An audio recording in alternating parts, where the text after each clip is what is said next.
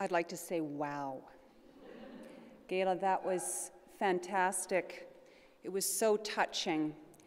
And given what our campus is going through and our broader community is going through, I cannot think of a better person with a better message of hope, of courage, a leader with heart and soul to deliver this year's Lecture of a Lifetime. Tremendous.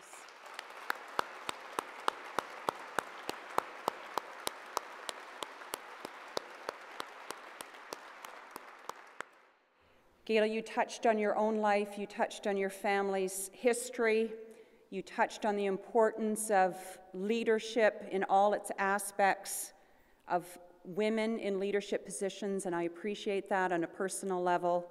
You talked about the importance of community, the importance of relationships, the need for resiliency, the need for inspiration, and the need to be together and to support one another to have a healthy community. All so important messages for all of us. You've had a remarkable career, which is not over yet. And I would like to say, on a personal level, I have known Gayla for many years. I'm a few years younger, I'll put that on the table. And when I started as an academic here at the University of Calgary, there was this Gayla Rogers, this very accomplished academic, someone who rose to the ranks of being a very seasoned dean with others, such as Ann Calvert, who is here this evening. And I was this professor kind of working my way up through the system, also without a plan, I will say. And then I became a rookie dean of engineering. And I was welcomed. In fact, people like Gayla, people like Ann and others took me under their wings and showed me the ropes of what being a dean was all about, how you challenge the provost. That's one of the things that deans do.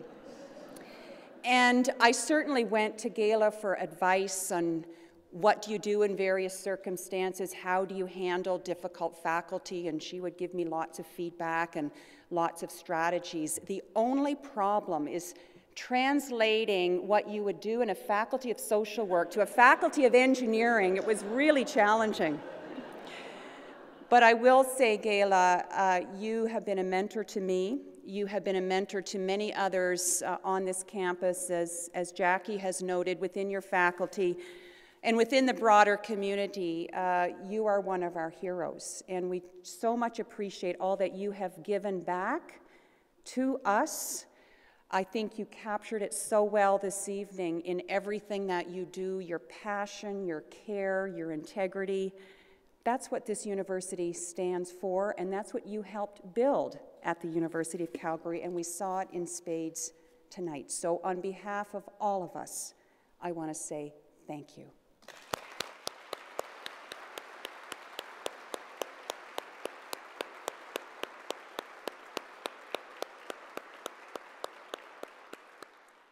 I want to acknowledge all of our special guests. Mayor Nenshi, again, wonderful to have you here this evening with your kind and inspirational words. Again, to the painting that you saw here that was presented to Gayla, done by Miss Amanda Crozier, one of our talented students. And Gayla, that looks just like you and captures your spirits. And before we close and go into the reception in the Great Hall, I would just like to acknowledge, of course, our Chancellor. And we're getting, as you know, to the end of Jim's term as Chancellor, an outstanding job that he has done. So we are marking some of the last. This is the last lecture of a lifetime that Jim will have the honor to chair.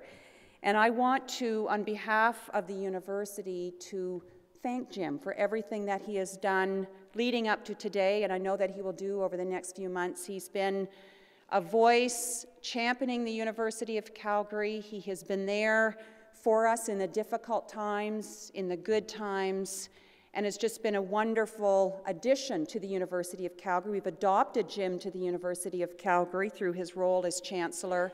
And Jim, on behalf of all of us, thank you for everything that you have done and will do for us. Thank you.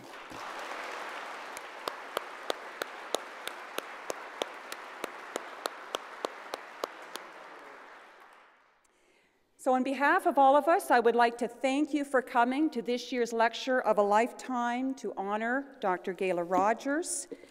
The lecture was recorded by NUTV and will be broadcast shortly on their website, so you can watch it over again or send the link to your friends and family and encourage them to watch and to listen. There were so many inspirational moments, so many nuggets in your presentation, Gayla, that yes, we should all look at it again. I invite you to stay and celebrate with us and with Gayla and her family for coffee and dessert. And I hope that you will join us for next year's lecture. You'll have to wait and see who will give that lecture.